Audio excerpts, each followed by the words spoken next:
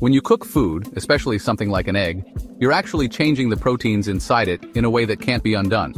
Proteins are like tiny machines or structures made up of long chains of smaller building blocks called amino acids.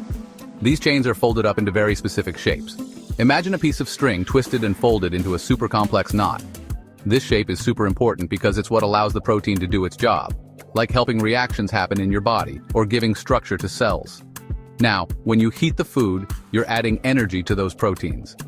This energy starts breaking the weak bonds that are holding the protein's folded shape together. It's like pulling on the ends of the knot until the whole thing unravels into a loose, messy string. This process is called denaturation.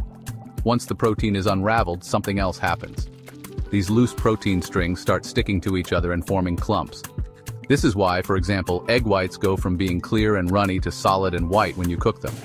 These clumps of protein are stuck together with new bonds, and those bonds are much stronger than the ones that held the original shape.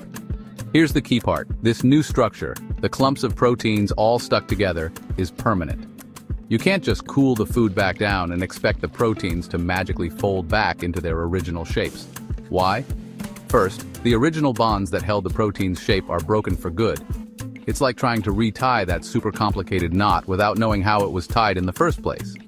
Second, the new bonds that formed between the clumped proteins are really strong and can't easily be undone. It's like if those loose strings got tangled together and glued in place. And finally, the heat doesn't just change the shape of the proteins, it can also cause chemical changes.